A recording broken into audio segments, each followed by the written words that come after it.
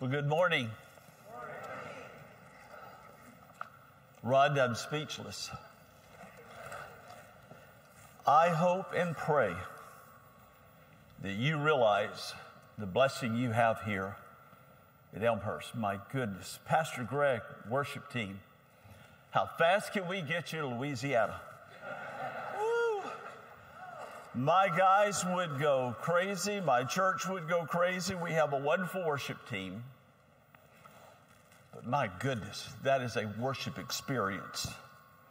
I used to always tell Ron, as a matter of fact, I told Pastor Greg on the phone, can you hear, is it doing okay? Is a little bit of a ring? I'm just trying to make sure that everyone can hear well. Good.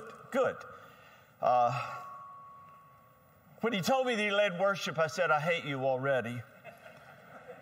I seem to have had 40 plus years of ministry of serving with pastors and following pastors that were so blessed in the area of music and worship leadership.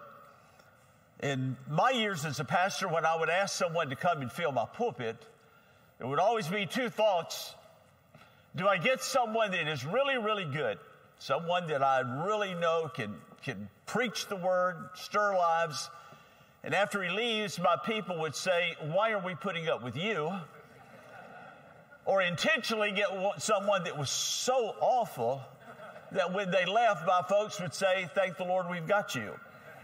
So, Pastor Greg, I'm not sure which motivated you.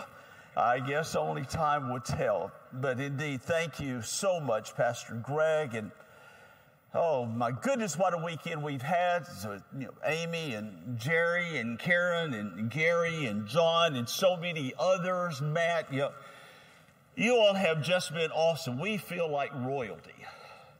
As a matter of fact, this morning, Rhonda woke up and she said, if I lived here, I would join this church immediately. And I do hope this is not the last time we're together, because you have made an indelible impression upon my life. And thank you so much to the team that came down just before COVID hit and spent some time with our men. We all fell in love with one another immediately. And I really did not fully realize how many of the men that were at my prison, they had been actually transferred from Angola, which is Louisiana State Penitentiary, a facility of about 6,000 inmates. We have about 2,100 inmates in our facility, but we're only about an hour and a half apart.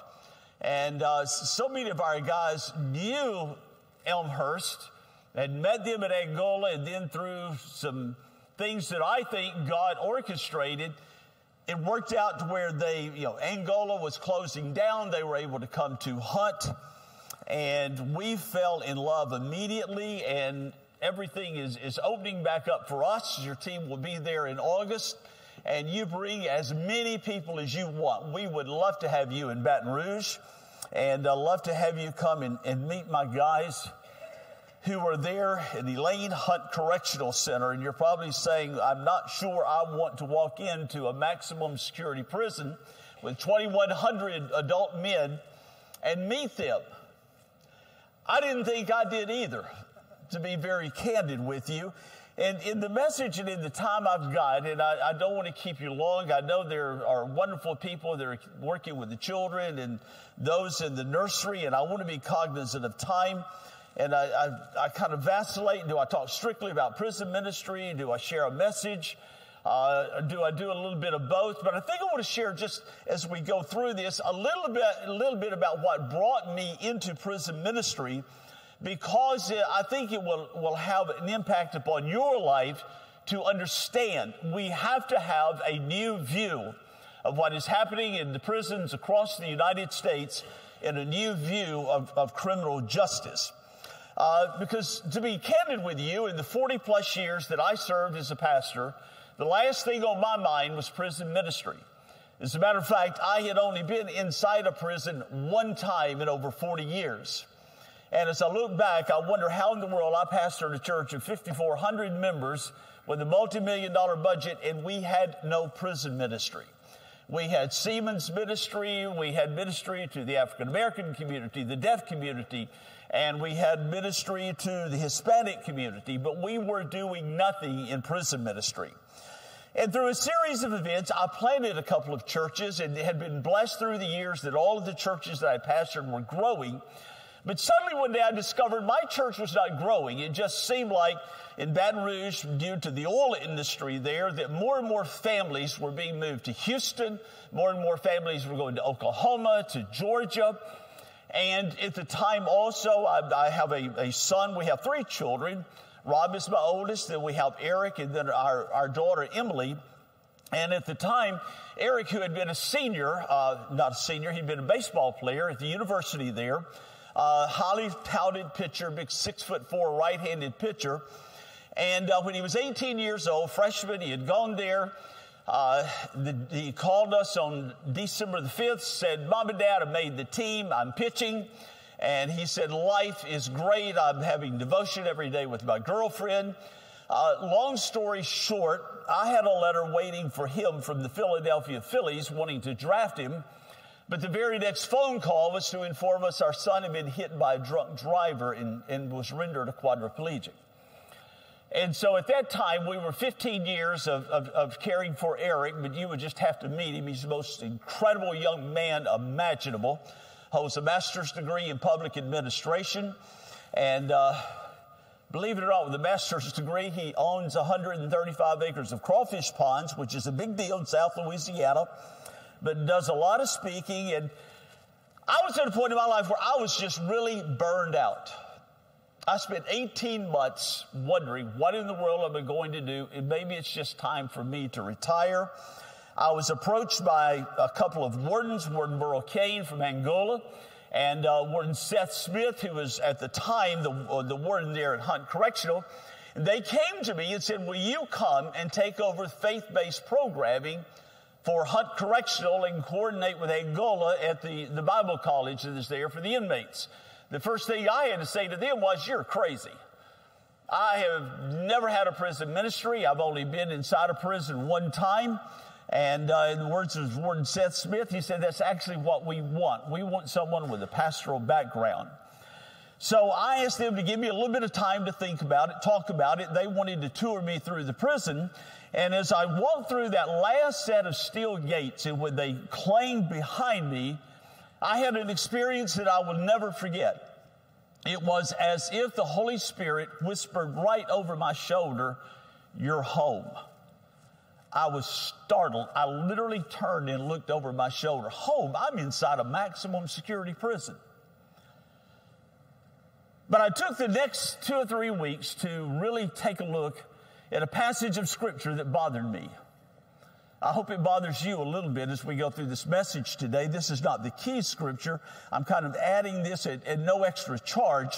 But in Matthew 25, we find the words of Jesus, I was hungry, and you gave me something to eat. I was thirsty, and you gave me something to drink.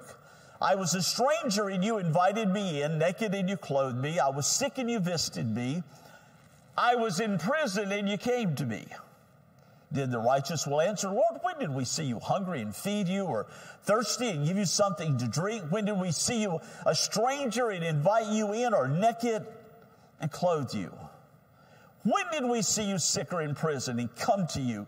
The king will answer and say, truly I say to you, to the extent that you did it to one of these brothers, the least of mine, you did it to me. And I said, Father, I have had clothes closets, food pantries. We've done food drives. We have hospital ministry. Every staff member has an appointed day of the week to go to the hospital. But I said, there's one thing I have never done. I have never made a concerted effort to go into a prison. And if you would just give me a little time, I'm committing to you, I'll do it. What I discovered inside those prison bars, being a person who had grown up with this, and listen to this and see if you've ever heard it before, lock them up and throw away the key. Have you ever heard that one? If you did the crime, do the time. Ladies and gentlemen, we are wrong. It didn't work.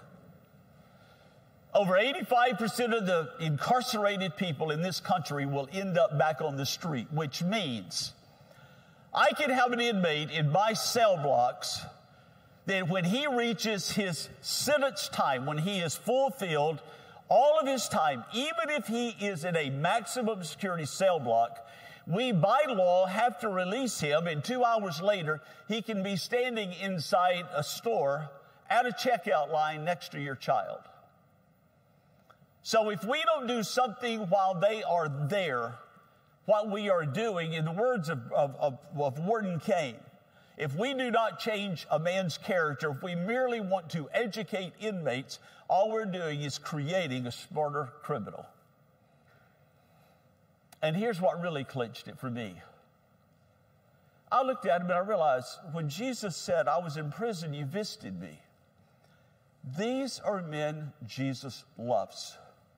These are men that Jesus died for. These are men and women that matter to God. And if they matter to God, they matter to me. In 2014, I answered that call 8 years ago. And let me tell you, you may think I'm crazy. I'm having the time of my life. I have fallen in love with a bunch of criminals and crooks. And I get to see God do things that you cannot even begin to fathom.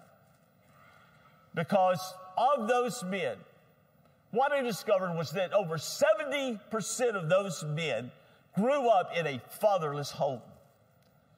Over 85% of the men that I work with, over 85%, in all probability, over 95% of them have had some type of traumatic event in their life that has caused them to think the way they think and act the way they act. And the shocker that really hit me was the fact that we have in United States prisons at this time over 225,000 honorably discharged veterans. I had over 60 just in my prison alone. And as we launched, only the third PTSD program launched in prisons in the United States, as we got into our trauma healing, that's the first thing we do before we put them into PTSD. We go through 5 days of trauma healing.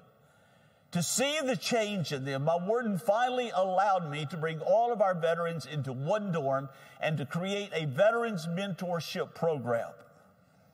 Now, what does all this mean to you? Is it just a neat story?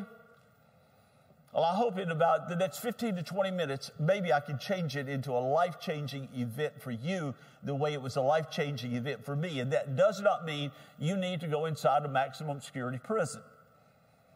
But here's where we really start to understand this. What I came to realize was that through my 40 plus years of ministry, I had really been in a very safe place. I had large staffs. I had people that were doing this, doing that. You know, you lead the children's ministry, you lead this ministry, you lead that ministry. Now, yeah, there's stress. The closest I ever came to committing a crime was when I was a youth pastor. And I had a teenage boy to tell me, he said, Brother Lawton, I want to be a pastor someday. And I said, really? You know, just excited. He said, yeah. He said, I want a job like yours where you only work on Sunday and Wednesday. Pastor Greg, I wanted to choke him to death. But I did not. I just pronounced a curse on him. No, I'm kidding. I didn't do that.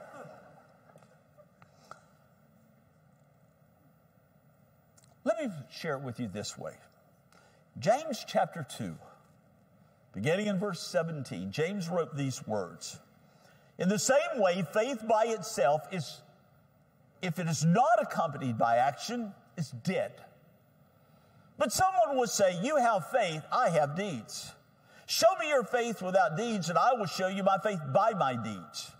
You believe there is one God? Good. Even the demons believe that and shudder. For way too long in my Christian journey, it was almost like faith was something that was bottled up somewhere. And that if I really, really trusted Jesus, and if I really tried to live a good, moral, upstanding life, that God would just pour more and more and more faith into me.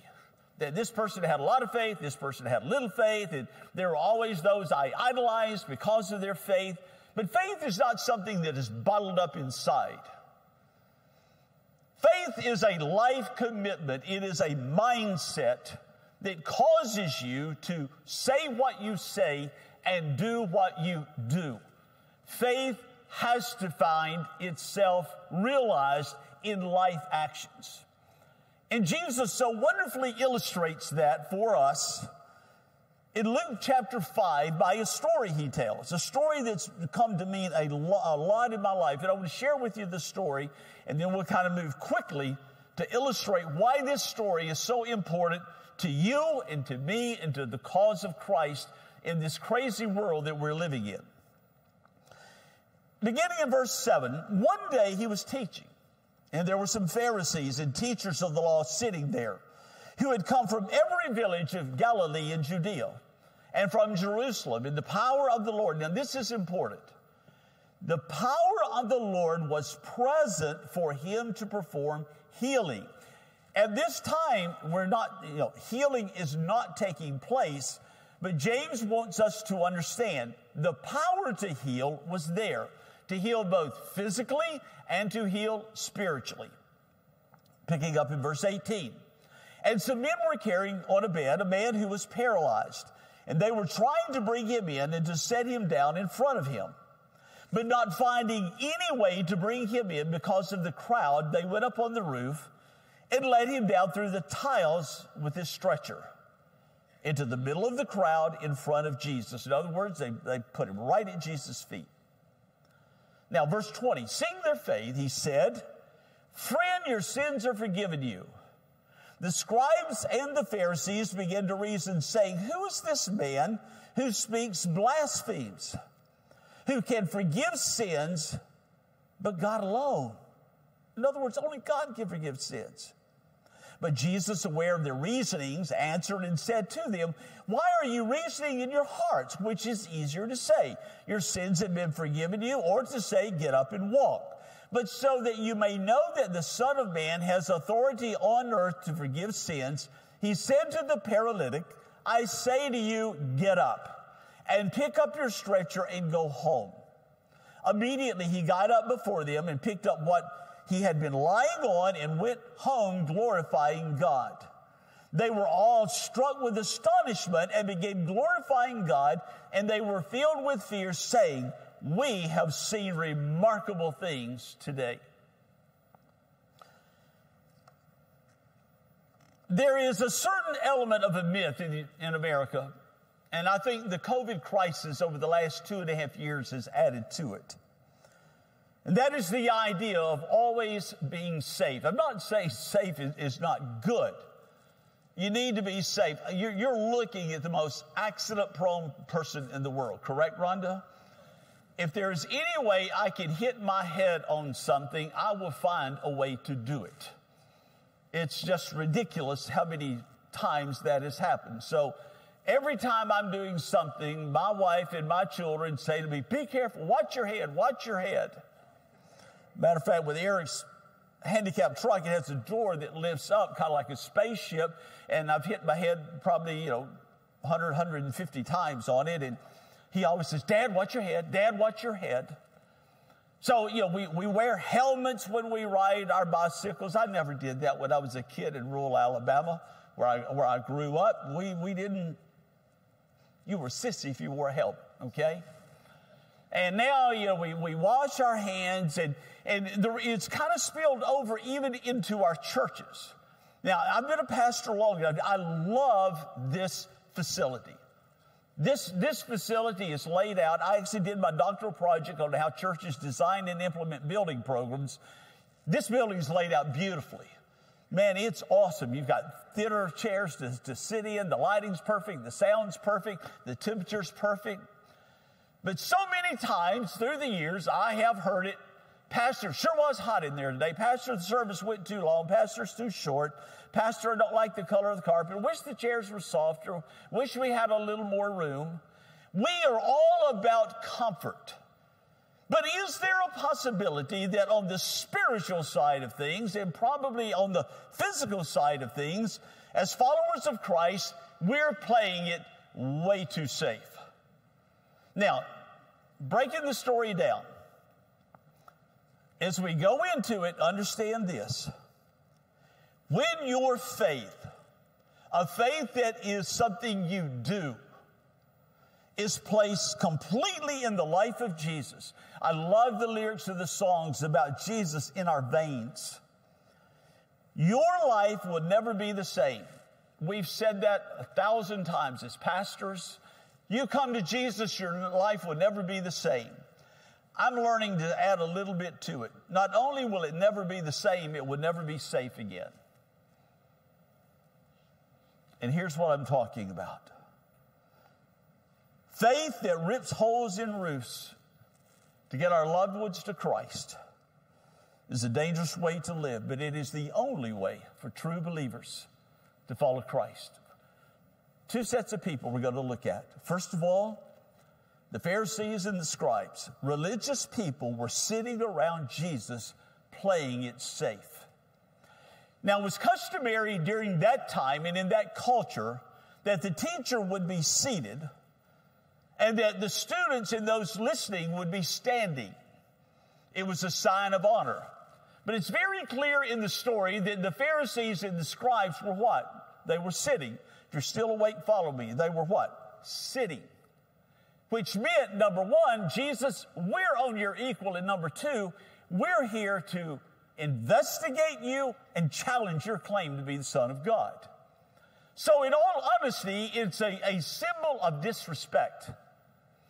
And remember it said that the power to heal was in the room, yet they have no recognition of the power that is there to change their lives and those around them. The Pharisees actually were called the dividers. In other words, they divide the word in order that they can make sure everyone was following both the written word that they had at that time, which was 5 books, as well as the oral tradition. But also, they were not allowing anyone else into the house.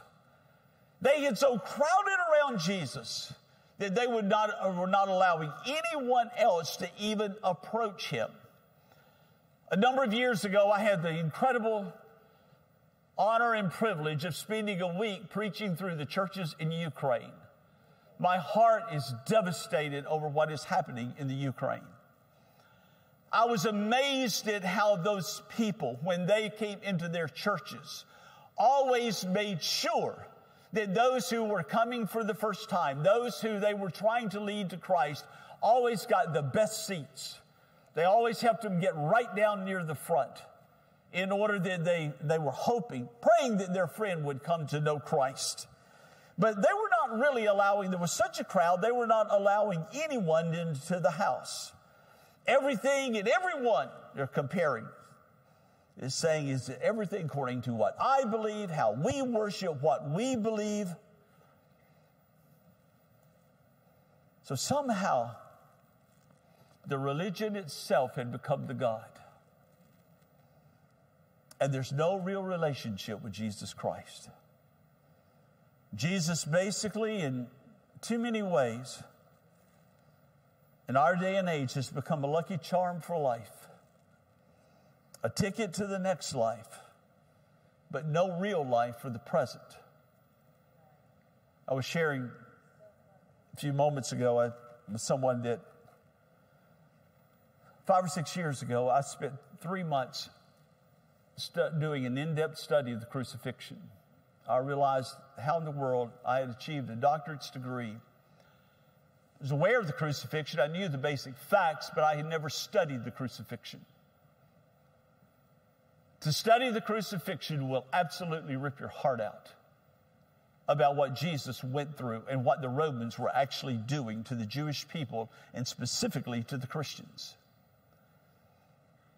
So we live in a world where so often the cross is seen as something decorative and not the pain and the sacrifice for which it truly represents. So these people were in the very presence of Jesus. The power to heal was there in every imaginable way, but they never experienced any of it because they're playing it safe. But what about the faithful?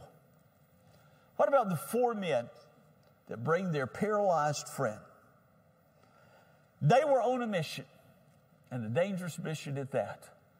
They wanted to find a way to get through the crowd and get their paralyzed friend in front of Jesus, which meant those four men had to have a very profound faith and trust that Jesus was exactly who he claimed to be, and the man who's on the stretcher had to in some way be a part of that and say, I know I may not get up and walk, but guys, I'm with you. Take me. Because there's no record that he is objecting in any shape, form, or fashion. But here's what is so important. Ladies and gentlemen, when you get involved in reaching out to other people, wanting to help them find what you have found in Jesus Christ, whether it's a believer or a non-believer, often it's going to be a dirty business. When I went into that prison, I had all kinds of people asking me, how do you do it? Do you feel safe? I feel safer in my prison than I do on the streets. And that is a true statement. I had a pastor that wanted to take a look at prison ministry, and I cleared him at the gate and got him into the parking lot. He stepped out of his car, and the moment he stepped out of his car, he began to look around, and he said, I am freaked out. I said, about what? He said, man, aren't you freaked out? We're inside a maximum security prison. He said, those are prisoners over there. I said, yeah.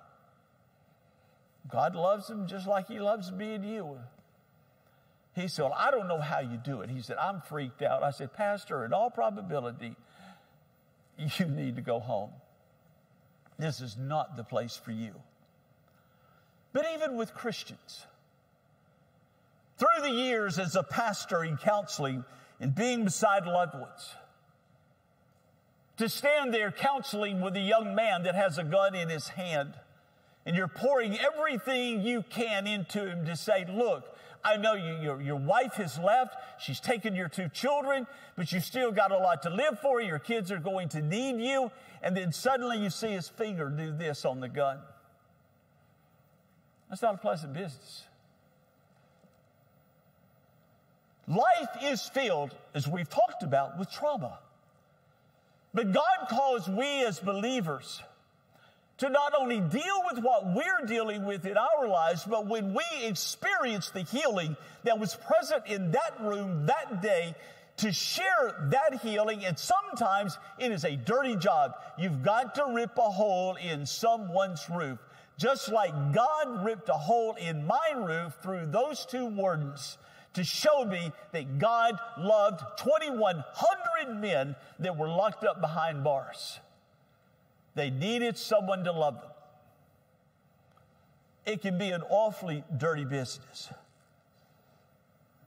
97% of the women that we have surveyed in our women's prison have had some type of abusive or sexual trauma that's been forced on them in their lives. Over 85% of our men, some type of trauma. And I want to tell you, I bet you $1, 95 to 100% of you have either gone through a traumatic experience, you're in a traumatic experience, or it's right around the corner.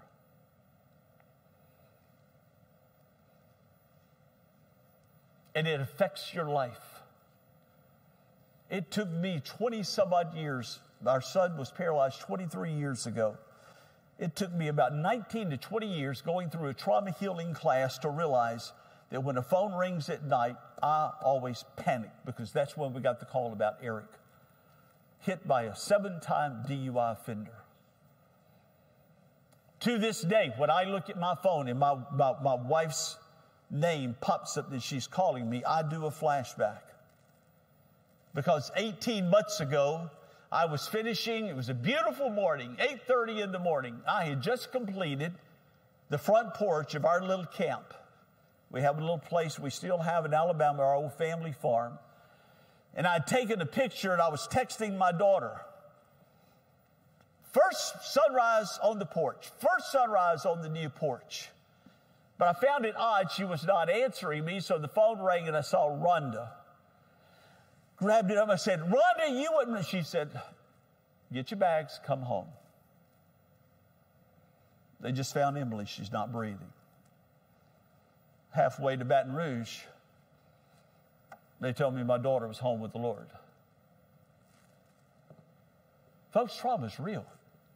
And in the words of my paralyzed son, God never said, you're exempt. God never promised me it wouldn't happen to me. We've got a job to do. We've got a task to do. And understand this. They faced a crowd that day. Those 4 men carrying their friend faced a crowd that would not let them through. But they found a way through. They climbed up on the roof. There was actually those types of homes in that day and age. There would be a little stairway that went around the side of the house and up on the roof. They said, let's go to the roof. We'll find a way. Wasn't safe, but they did it. When they got to the roof, they said, how are we going to get down to Jesus? Fellas, there's only one way. We got to claw a hole through this thing. And they went to kicking and scratching, and I dare to say every one of them had dirty fingernails and bloody knuckles by the time they got through that ceiling. But they knew we've got to lower our friend down to the feet of Jesus before he ever rises up. It wasn't safe, but they did it. As they held on to those ropes, wasn't safe, but they did it. The only thing they did safe that day was to totally depend upon and trust Jesus. Matter of fact, there's a wonderful passage out of Romans 8. If God is for us, who can be against us? He who did not spare his own son. They gave him up for us all. How will he not also, along with him, graciously give us all things? Who will bring any charges against those whom God has chosen? It is God who justifies. Who then is the one who condemns? No one. Christ Jesus, who died, more than that, who was raised to life, is at the right hand of God and is also interceding for us. Who shall separate us from the love of Christ? Shall trouble or hardship, persecution, famine, nakedness, danger, the sword? For your sake we face death all day long. We're considered sheep, being led to the slaughter. No, in all things we are more than what? Conquerors. We are more than conquerors through him who loved us. For I am convinced that neither death nor life, neither angels or demons, neither the present nor the future or any powers, neither height, depth, anything else in all creation will be able to separate us from the love of God that is in Christ Jesus our Lord. Fighters. Conquerors. But I so appreciate what Pastor Greg had to say a few moments ago. Because one of the greatest weapons we have is love. I was a young pastor of a small rural church in Alabama. I preached a sermon one Sunday that I knew if Billy Graham could get his hands on it, he would be jealous of it. It was the greatest sermon ever heard. We were newlyweds and got in the car and started home and kind of stuck out my chest and waited for the accolades. Rhonda sat there and did not say one word. Finally, I said, well, what did you think of the sermon? She said, I didn't like it. I said, what do you mean you didn't like it? She said, because you preached it angry. You didn't preach it out of love. I want to tell you, I was so convicted. My new bride was exactly right. And I've tried with everything that is within me, no matter how difficult the message may be, to bring it in a spirit of love and passion. Those are the weapons God has given us to rip the roof off of someone's life, to allow God to rip the roof off of our life in order that we can have that relationship with Christ that allows that healing power to transform lives. It's depending upon the truth of God's Word, not a political party, but the truth of God's Word, His love, and a passion that He gives us. So in all candor, is following Jesus safe? Yes and no. No, it's not safe because He's going to stretch you. He's going to ask you to do things. There are some of you in here right now that probably have no idea, but you're going to end up down at my prison. And not as an inmate. You're going to come with the mission team. And you're going to come down there and you're going to meet some of the most incredible guys you imaginable. You're going to say, I had no idea Now, do we have some that need to stay there the rest of their lives? Yes, indeed. I'm not foolish. I'm not foolish.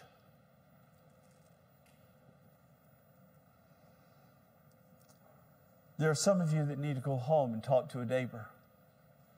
Some of you need to sit down and have a talk with your children. You need to rip the roof off and be transparent and tell them the truth about what Jesus Christ has done in your life, what He is doing. Admit some of your shortcomings and tell them that they can be more than conquerors through Christ who strengthens them. It may be serving in the children's area. It may be working with the children this week. But I promise you, somewhere there's a roof waiting for you. Let me close with this. My goodness, I'm going to go so over. There's something interesting about the story that I read you. It said that when the day was over, the homeowners stood around and marveled at what they had seen. Now keep that thought in mind. 4 years ago, I had a young man by the name of Jacob. I cannot share with you his last name. Jacob came to our prisoner. Good-looking kid. You'll know what I'm doing. He was buffed. I mean, he's got arms this big around. He's about this tall. Not an ounce of fat on his body. And not a smile on his face. He was tough. And just about every time I saw Jacob, that old expression, he was high as a kite. If there was a drug inside the prison, he'd find it. So he was high on mojo every time I'd see him. He was very, very involved in the Islamic community there. And I'm not speaking anything against the Muslims. I'm just saying he was very involved in the Islamic community. And he was a very violent young man. But another one of our guys that God was transforming him developed a relationship with Jacob. And he began to bring Jacob by to see me. And we got Jacob in our veterans dorm as a mentee. We allow non-veterans to come in, but they have to consent to be mentored by a veteran. And I told Jacob one day, I said, Jacob, I want you to come by. Once a week, I want you to come by my office. So he started coming by the office. Finally, one day, all the circumstances were right. And I said, Jacob, if you died right now and stood before the Lord, and he said to you, Jacob, why should I let you into my heaven? What would you say to him? Well, I'm trying to be good. I said, you find that in the Bible, and that would be wonderful, but it's not there. There's only one way to be saved, only one way to go to heaven, only one way to have eternal life, only one way, and that's inviting Jesus Christ into your life and totally surrendering to Him. Jacob looked at me and he said, Doc, that is exactly what I want to do. And that young man, boom, head dropped down. He said, please pray. I want to pray. I want Jesus into my life. We prayed. After he prayed, I said, hey, you want to call your mom? I knew his mom was just an on-fire believer. Her heart had been broken.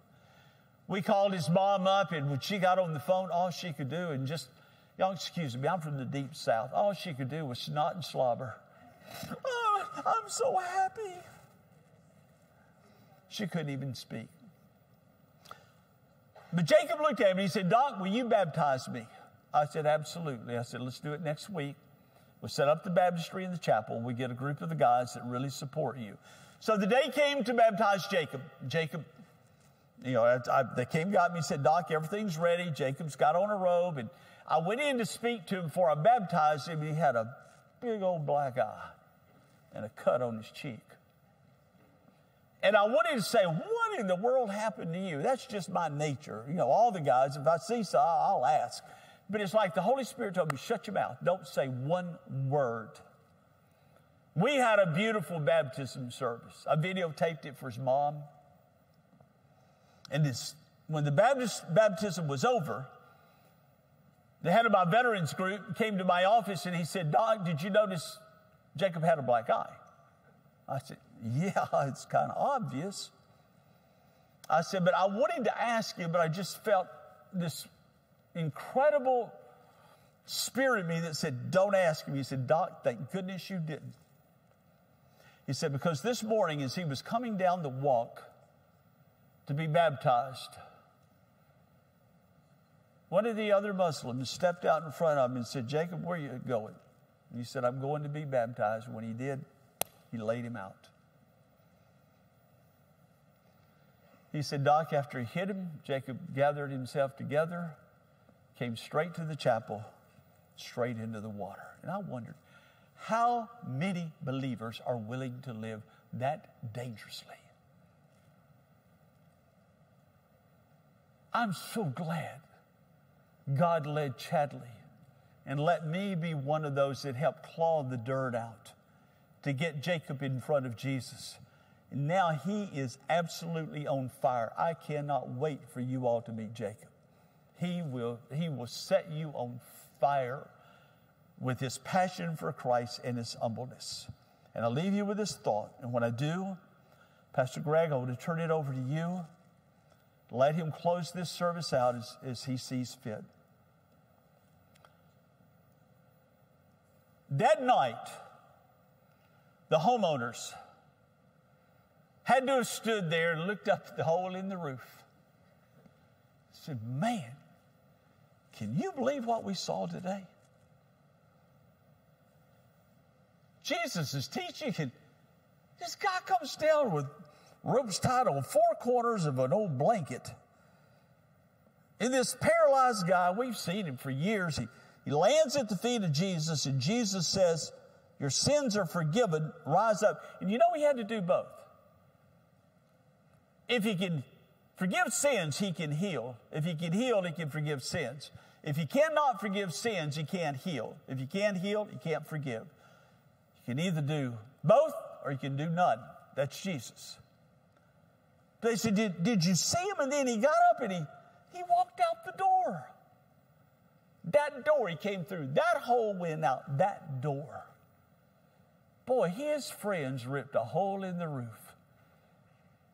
And his life will never be the same. When we're all gone from this earth, is there going to be anyone left behind that said, you know, God really used Doc to rip a hole in my roof. And I got placed at the feet of Jesus and my life's never been the same. What about you? Have you ever lived dangerously enough to stand beside someone grieving, someone going through family problems, someone being abused, someone that's dealing with substance abuse, someone that is dealing with going to prison, in prison, someone that's dealing with a terminal illness, and you knew this is going to make me really stretch myself, but this person needs healing. I'm taking them to Jesus. I don't care how dangerous it is. Ladies and gentlemen, please, we may be separated by hundreds of miles, but we serve the same God in the same kingdom, and we got the same mission. And that's to rip somebody's roof open so they can find the man with the power to heal. Let me pray with you. Father, thank you. These wonderful people have been patient to allow me to take their time this morning, stretch this service a little longer than I anticipated. But Father, we're here about your business. It's not about playing it safe. It's about releasing the healing power that you have provided because of an empty tomb. We're not Christians because we belong to a church. We're not Christians because of a certain theology that we have. Father, in all honesty, there's only one reason that we're Christians. It's because right outside of Jerusalem, there is an empty tomb. A place called Golgotha, the place of the skull. That, Father, not only your word, but history documents. There was a man that walked out that tomb. Just like the paralyzed man, he walked out the door healed, But Jesus walked out as the Savior of the world. Thank you. Father, now may those who need that experience, that healing power, open their hearts and say, Jesus, I come to you. I bring it all to you. Heal me. Forgive me. I know the tomb is empty, but I know that your Spirit is filling my life. Father, may we all make the decision that whatever we face when we leave this place,